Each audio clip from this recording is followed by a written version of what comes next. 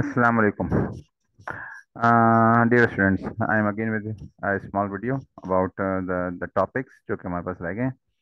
अच्छा, लास्ट हमने जो ट्रांसफॉर्मर किया है उसके अंदर मैं एक पॉइंट ऐड करता चला जाऊं कि what is the difference between a normal transformer and N auto transformer. देखिए, नॉर्मल ट्रांसफॉर्मर तो ये ट्रांसफॉर्मर है जिसके अंदर दो तरफ वाइंडिंग्स हैं। ये देख लें आप, दो तरफ वाइंडिंग्स हैं। या ये देख लें कि एक, this is a normal transformer, दोनों तरफ वाइंडिंग्स हैं, बीच में कोई भी इसमें आपस में इलेक्ट्रिकल कनेक्शन नहीं है। तो this is called electrically isolated. ये नॉर्मल ट्रांसफार्मर है। और इसके मुकाबले में जो दूसरा ट्रांसफार्मर मैं आपको बता रहा हूँ, that is called auto transformer. Auto transformer, ये ऑटो ट्रांसफार्मर है। This is auto transformer. इसके अंदर दो वाइंडिंग्स नहीं है, सिर्फ एक ही वाइंडिंग है।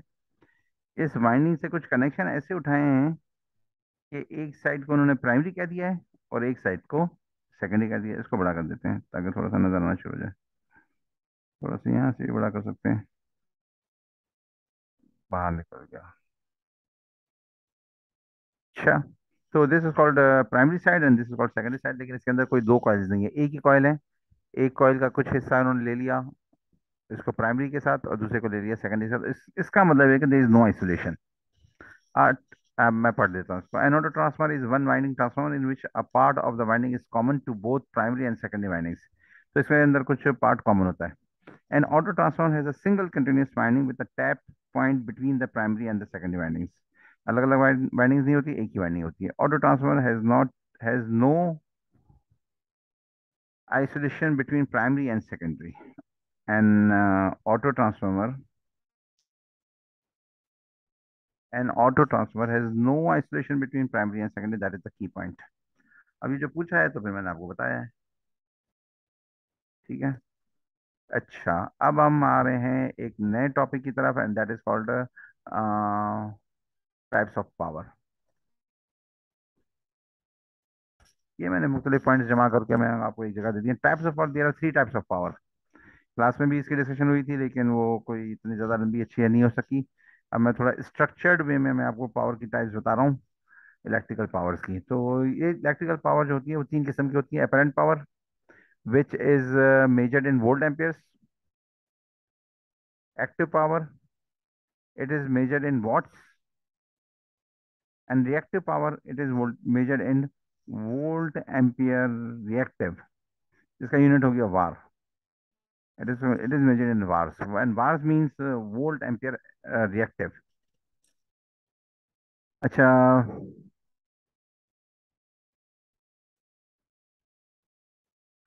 अच्छा, active, it is power, it is the power which is dissipated in the circuit. ये जो पावर एक्चुअल आपका जो वर्क डन है, मोटर है, तो ये वर्क डन है जो एक्चुअल मैकेनिकल पावर में कन्वर्ट होता है, that is called, that is active power. जो कन्वर्ट होती है एक्चुअल मैकेनिकल वर्क डन में, जो मैकेनिकल लोड को चलाती है वो होती है, या पावर डेसिपेट हो जाती है, तो वो होती है एक्टिव पावर। रिएक्टिव पावर क्या होती है? Reactive power is kind of power जो कि जनरेट होती है in the circuit and then it is not use their. वो दोबारा से रिफ्लेक्ट हो जाती है पावर सोर्स के अंदर। इसी तरीके से वो रिफ्लेक्ट बैक होती रहती है, जनरेट होती है, फिर वापस चली जाती है। Positive power and the negative power and the positive power and the negative power and that, then this keeps going on. तो ये इस्तेमाल नहीं होती है, वो अब मैं आपको बताता हूँ। अब देखें, अगर रेजिस्टिव लोड के अंदर आपने वोल्टेज और करंट की रिलेशनशिप देखें तो they are completely in phase. जब आप इसको मल्टीप्लाई करेंगे तो जो वेव शेप बनेगी वो ये बनेगी, क्यों? They are completely in phase. This is voltage and this is the current. This is the voltage, this is the current. लिखा हुआ V max and I max.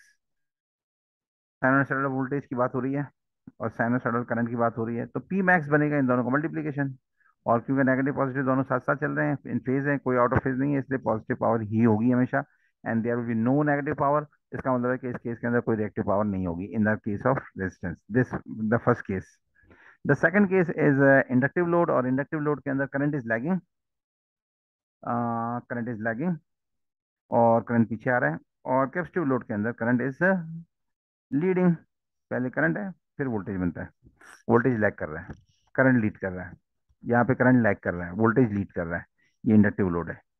अच्छा, अब मैं मजीद आपको बहुत सारी डिटेल्स नहीं बता रहा, मैं आपको वही चीज़ें बताऊंगा जो आपको एग्जाम पॉइंट ऑफ व्यू से जरूरत है। आप मेरा लेक्चर एक आध या दो बार देख लें, and that will be enough. तो इसके अंदर कोई न्यूमेरिकल तो है नहीं, सिर्फ एक आध छोटा मोटा सवाल होगा। अच्छा, अब देखें, इसको कहते हैं फेजर डायग्राम। ये रेजिस्टर का करंट वोल्टेज देखें ग्रेड में, और फिर नीचे आईपी लिखा हुआ है, दोनों इन फेज है, इस पे इन फेज दिखाया हुआ है। यहाँ पे BP is lagging, current is leading inductor के केस में। यहाँ पे जो है current is lagging in the case of, sorry, leading, current is leading. आगे है ना, पहले है ये पहले। अच्छा, अब इसमें ये भी आप कह सकते हैं, कोई सवाल उठा सकता है कि if this is leading by 90 angle 90 degrees the current in this capacitor case, तो ये 90 डिग्री है। तो हम ये भी तो कर सकते हैं कि भाई ये पीछे है और ये करंट लीड कर रहा है और ये 270 डिग्री से लीड कर रहा है करंट को, दैट इज परफेक्टली ओके। लेकिन बात ये है कि when we are just talking about phasor diagram, we always talk about the smaller angle.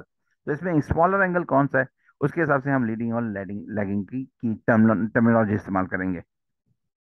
तो the other way round, if you just use, if just आप कोई सा भी अगर एंगल ले लें, तो ये 270 से लीड कर रहा है ना, लेकिन इसके अंदर दूसरा जो एंगल है वो कितना है, 90। तो छोटे एंगल से बात करेंगे लीडिंग और लैगिंग की बात करते हुए।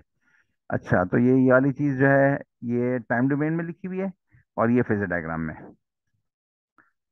तो v leads by 90 degrees and v leads by 90, v lags bye 90 degree. तो ये जो है v Leeds i bye -90 degree. तो ये -90 उसको कर दिया क्योंकि ये पीछे जा रहा है, या v lags bye i bye 90 degree.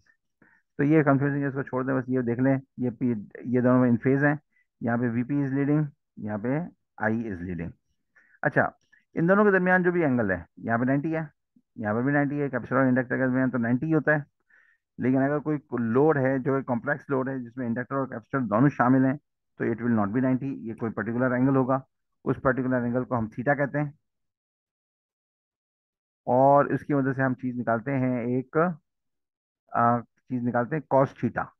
इसको हम कहते हैं power factor, and it's a very very important power parameter for electric circuit. What power factor, and what is how it is calculated? It is calculated by calculating the cosine of the angle between the current and the voltage. सही है। Having said this, अब मैं आपको बताऊं कि इसके अंदर क्या एंगल है। Angle is zero, cos cos of zero is 1। तो for resistor it is 1, and for capacitor and inductor what is the angle is 90 and cos of 90 is 0। So it is always 0 for the capacitor and the inductor. लेकिन real case के अंदर it will be something between 0 and 1 cos theta, या फिर theta is between 0 and 90। तो 0 एक resistor के case के लिए, 90 है इंडक्टर और कैपेसिटर के केस के लिए, और बीच में कोई भी होगा एंगल जो के। तो आइडियली आप लोड को कॉस थीटा यानी cos theta is equal to 1 यानी पावर फैक्टर 1 पे रखना चाहते हैं। तो जितना इतना ज्यादा डेविएट करता है उतनी ज्यादा रिएक्टिव पावर जनरेट होना शुरू हो जाती है और वो रिफ्लेक्ट बैक होती है। तो दिस क्रिएट्स अननेसेसरी बर्डन। तो उसके जो कुछ मीन्स हैं, और वो सारी इलेक्ट्रिकल इंजीनियरिंग है, और इतनी इसकी डिटेल की हमें इस वक्त जरूरत नहीं है। Otherwise there is a lot of details about this very topic, the kinds of power, types of power, reactive power and the. अच्छा, तो इसके अंदर जो है तीन किस्म की पावर्स हैं। apparent power, which is measured just by multiplying the RMS voltage with the RMS current VA, and it is just given by VA, volt ampere। ये वॉट्स है। It is given by cos theta, VA, ये मैं बताता हूँ आपको। It is given by what, it is given by real power, active power. The real power it is depicted bye, shown by P, and it is calculated by VI, which was the apparent power, multiplied by cos theta. और reactive power is calculated by we I sine theta, और apparent power is measured by just we I, S is equal to we आई। अच्छा, reactive power को Q से show करते हैं, real power को P से show करते हैं। तो क्योंकि यहाँ पर एक ये बन गई है कुछ थोड़ी सी वी आई और कॉस थीटा और साइन थीटा, तो यहाँ पर ये बड़ी बहुत रेलिवेंट है कि इसको बताया जाए। तो एक पावर की, इलेक्ट्रिकल पावर के अंदर ये एक पावर ट्रायंगल बनाई जाती है, जिसके अंदर इस लाइन पे अपेरेंट पावर होती है, यहाँ पे एक्टिव पावर होती है, और Q is the reactive power. ये इस तरीके से यहाँ पे दिया हुआ है। So this was all about the kind types of the power. और ये जो एंगल होगा ना बीच में, ये वही होगा जो बिल्कुल वही होगा जो करंट और वोल्टेज के दरमियान एंगल था, थीटा।